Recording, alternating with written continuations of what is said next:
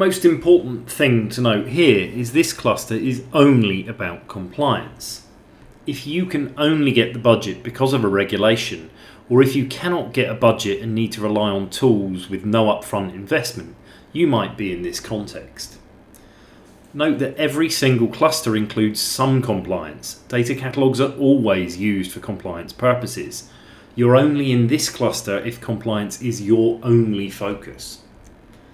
It is highly likely you've been pushing for compliance for a long time.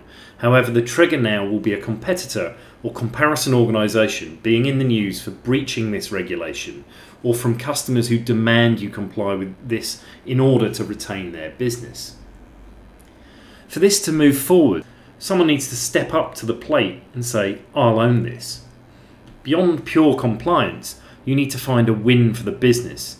Given your changing business processes, see if there's an opportunity to gain efficiency by having better data documentation.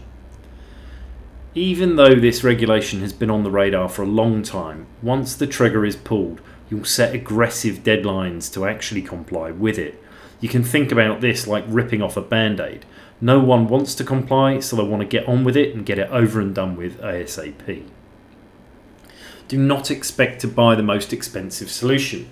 If anything, you should be looking to use tools you already have in-house, or tools where there's no upfront cost involved.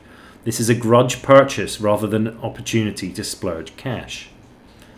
The alternative to purchasing a data catalogue here is either compliance training for your staff, or more likely, delaying the decision. You only move fast when the decision is made because of the time that you've wasted in getting to the decision in the first place.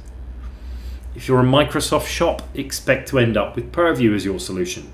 If you've got other tools, expect to use their data catalogue. There will be very little appetite to spend money or run an expensive go-to-market scan on this purchase. The main motivation is one of fear.